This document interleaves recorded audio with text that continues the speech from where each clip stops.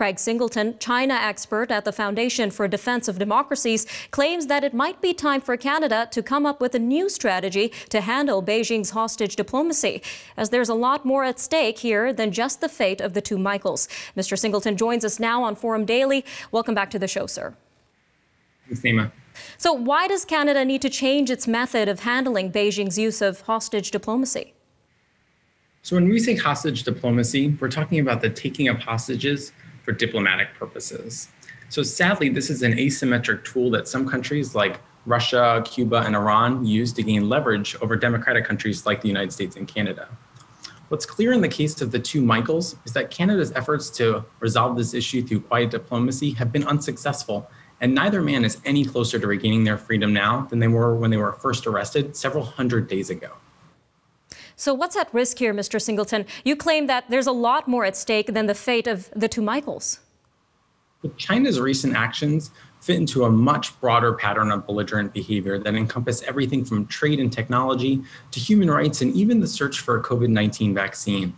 So at their core, what we're seeing is a little bit of an evolution of China's wolf warrior diplomacy, which is all about intimidating potential international rivals and shoring up domestic support for Chinese President Xi Jinping.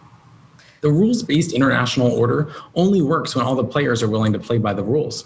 So if China is willing to arbitrarily detain foreign nationals for no reason, if they're willing to flout international law, the sky is sort of the limit in terms of different ways that China can exert pressure on the West and sort of change our way of life. So what would a new and improved strategy to combat this hostage diplomacy look like, Mr. Singleton? Well, for far too long, individual countries have tried to resolve these issues on their own. That was certainly the case in the United States as we were attempting to resolve trade disputes with China. And while we can't ignore China's economic clout, there is something to be said here for strength in numbers. And on this front, the West is very well positioned to combine resources to take on China, which actually has very few allies. Yeah, actually, to build on that, Mr. Singleton, in a recent report, you mentioned that Canada should unite with its G7 partners to deal with this issue. Why is that a good idea?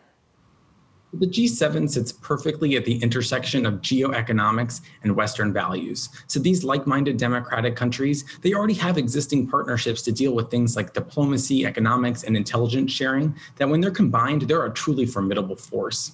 What was lacking for the longest time was the political will to take on China, but that sentiment has obviously changed in response to Chinese security crackdowns in places like Hong Kong and China's mishandling of the COVID-19 epidemic. So what would a united G7 approach against hostage diplomacy in China look like? Well, the West can't fall prey to the idea that China is somehow 10 feet tall. There's been recent polling also that shows that global perspectives and attitudes towards China have fallen dramatically and taken a nosedive in the last few months. On the specific issue of human rights and exit bans, the G7 needs to get together and reach a consensus on China and on this issue. And then they need to collectively raise these issues head on with China.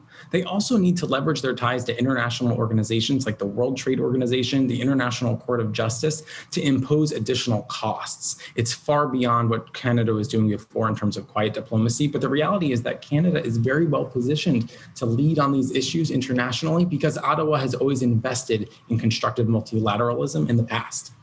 And I really want to get into the case of the two Michaels. They've been detained for nearly 2 years now. What immediate steps should our federal government take to bring them back home? And sir, we've got about 30 seconds left. In addition to calling for that urgent meeting of the G7, the Canadian government really needs to start engaging constructively with the private sector and start to develop contingency plans in the event that Canadian citizens are arbitrarily arrested.